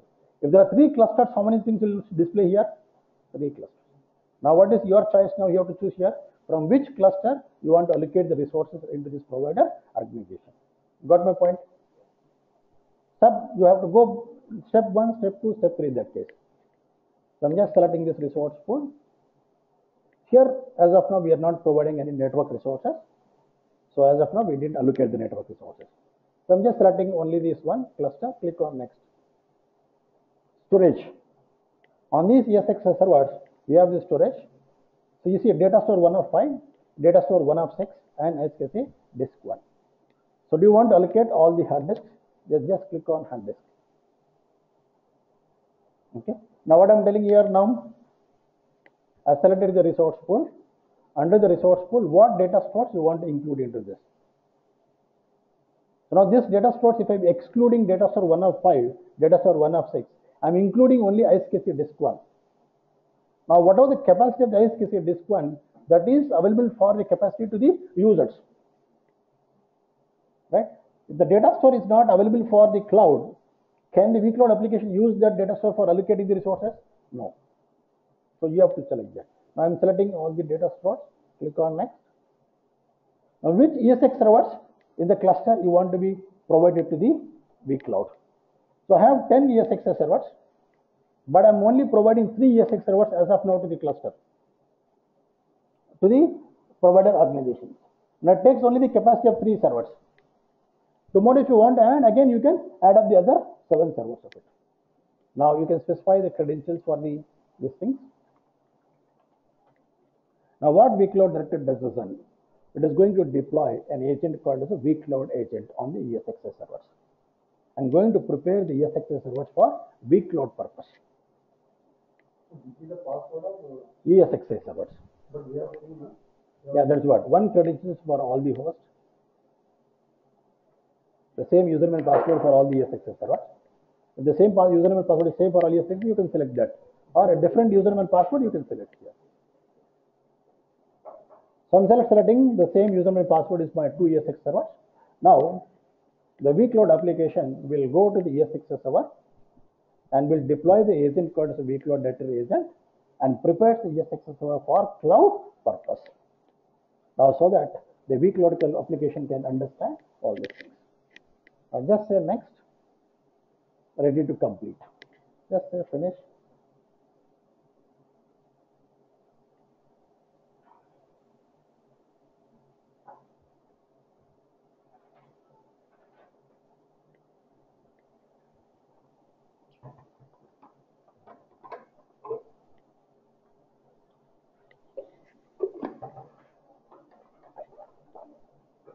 So now we have provided the processing power, we provided the memory, we provided the storage.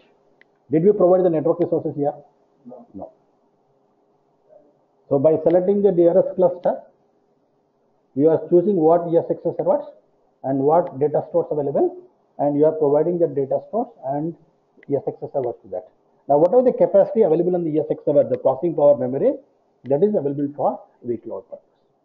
Whatever the memory which is available, that is available for that. Whatever the storage which is available, that capacity is available for this thing.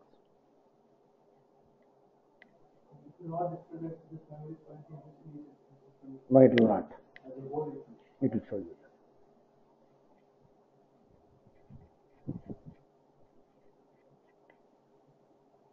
one ASX is like close to one or another is fast. That is Sorry, sir. and only having ASX over, go by that. So you should not, that's what I'm saying. You should not put a different capacity of ESX servers into a single cluster. You have to isolate them. Okay. So if you are having a one single cluster, put of the same capacity, put of the same performance, and ensure that they give you that. It can be different capacity, but performance-wise, they should be, yes, processor size, same. Hard disk performance should be the same. Capacities can be, yes. Now we can see that AL-Platinum status enabled. So we can see enabled, and we can see what the resource pools. How many data stores we have here? 3 data stores. Just go to the host. So we can see that 1.10, 1.11. It's saying 1.11 ESX server cannot be prepared. So why we will see this? So it is already added to the one of the vCloud application. That is the reason why it is not allowing you to that. So I'll do it later. I'll uninstall the vCloud agent from here and prepare it. Now we will be able to see here all the ES6 servers which are being added to the vCloud application. What are the requirements to install the agent from here to there? So one ESX server can be managed from only one vCloud application. So that ESX server should not be part of the any other vCloud. So, and as far as the ESXi server, so the vCloud 5.5 is considered, your ESXi server can be 5.5 or can be below version of till 4.1. If the ESX server is 4 point below, then it cannot be added into the vCenter. So we can see the resources, the DRS clusters, and we can see the vCenters which are available here, and the data stores which are being provided to this particular one. So here we can see that this, as it is not being added, that even 1.11, that is the reason why it is giving this particular message of it.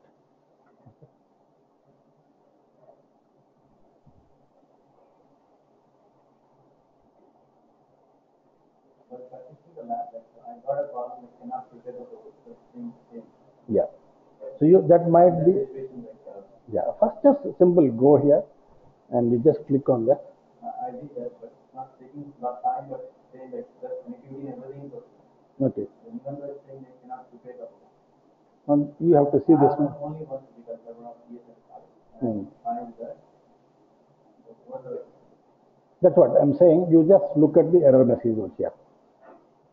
So just click on this one. Here you get the sub information. So you go to the detail section. The detail section will clearly give you a message for what reason it is not going to prepare it. The host 192.168.1.11 is managed by another vCloud directory system, VAL vCloud. Okay. So unprepare the host from the other system and uninstall the agent software on the host of it. So once you uninstall this agent, then it can be part of this. Okay. That you just try to see this error message, it becomes easy that. There could be a number of reasons. I cannot say one reason for it, but you have to should know that. If it is not going into the maintenance mode also, it cannot prepare the host. Okay, just simple that. If the ESX, the vCenter is not putting that ESX server into maintenance mode, okay, then it will not be able to deploy that. If it takes more time to deploy, basically put into the maintenance mode, then it cannot prepare the full host of it. So one exercise can be maintenance. Yes. You can manually put ESX server into maintenance mode and you can prepare the host if you feel that it is taking longer time to do that. So let me uninstall the vCloud directory agent on the, yeah please.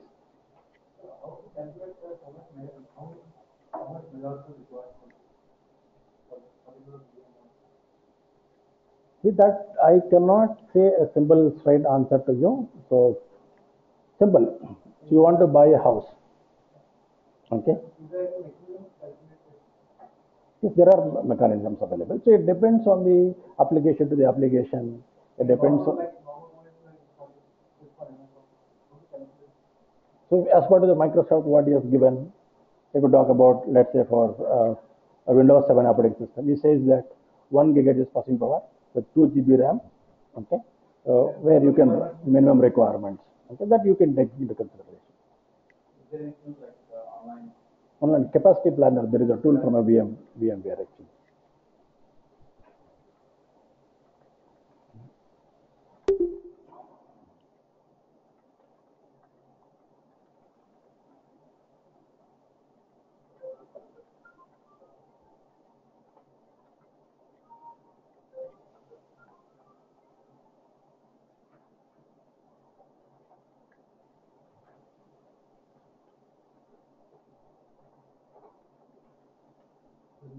Yes.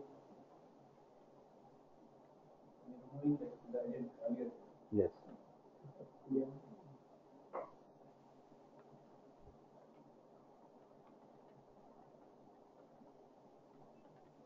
So ESXi CLI software VIB remove -F -maintenance mode -N the name of the vCloud. So here I'm saying vCloud agent.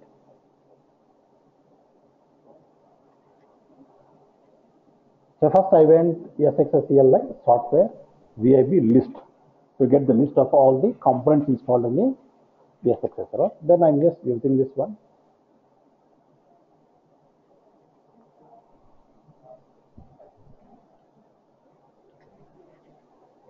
Is the host in the maintenance mode? Yeah, it assumes that the SX server is in a maintenance mode if I use this option. Yes, server actually it will not be going to be. Is there any impact Existing VMs will not have any impact. Okay, but the virtual machines which are managing through the vCloud, so that users will not be able to access that VMs. But VMs will be running guest OS, all these things, we don't see any problem. So,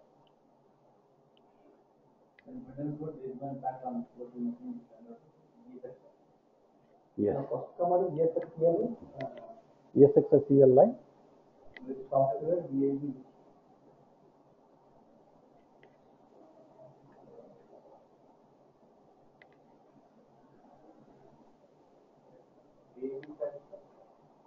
That virtual interfaces.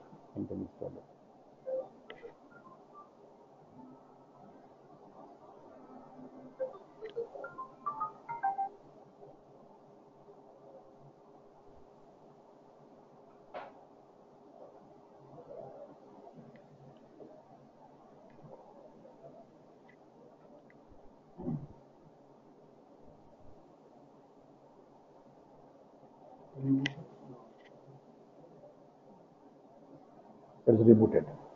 I rebooted it.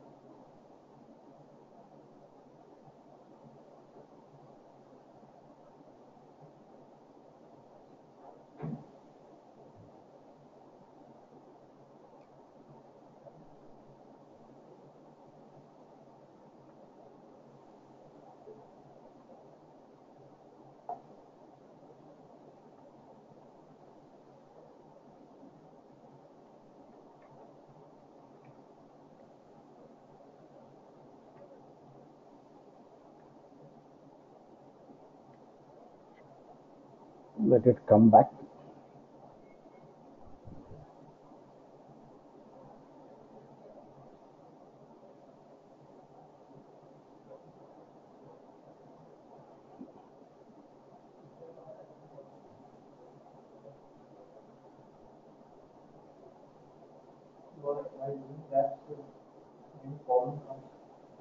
So you can send email to me.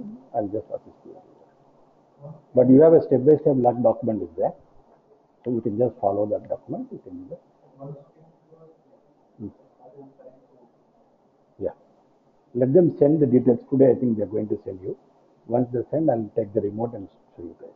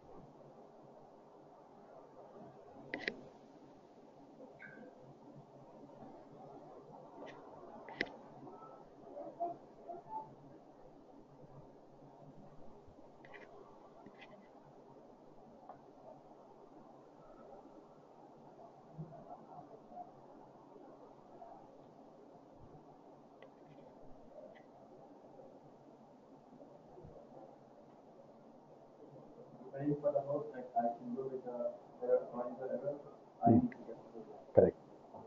It's a like fresh kind of thing. We have not added earlier. That means maintenance mode has to You have to check try with the maintenance. or anything else. Check with any network communication errors. Okay. Then that could be the only issue which you see. Because taking a lot of time and space, That could be maintenance. You just manually put SXI into maintenance. when maintenance mode, like VMs will not be affected. Will not be affected. Right. So I'm going to the vCenter again, to the vCloud application. So I'm just going to the SXS server.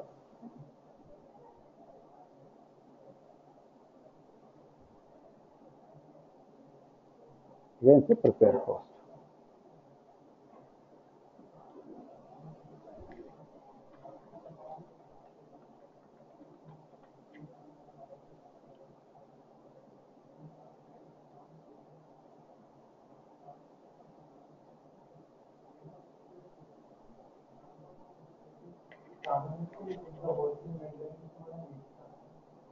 Default it does that. Some cases what happens, the vCenter might take longer time to put the SX into maintenance mode. That time this will get timeout and you will get error message.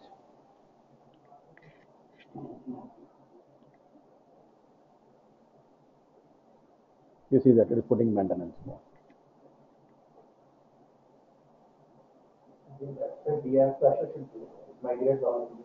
Yes.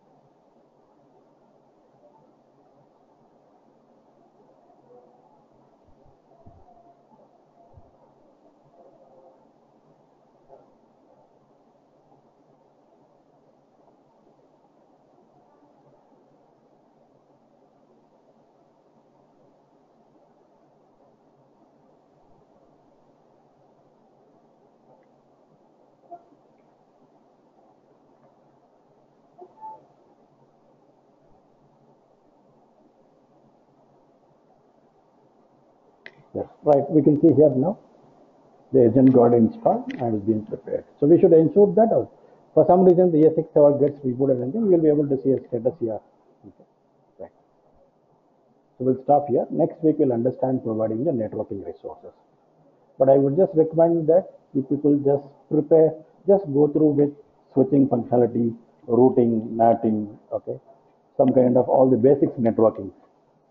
Okay, the networking is the most confusion part over there, but please go through that all the terminology, VLANs, routing, okay, switching, NATing, then we see public IP, private IP subnets, all these things.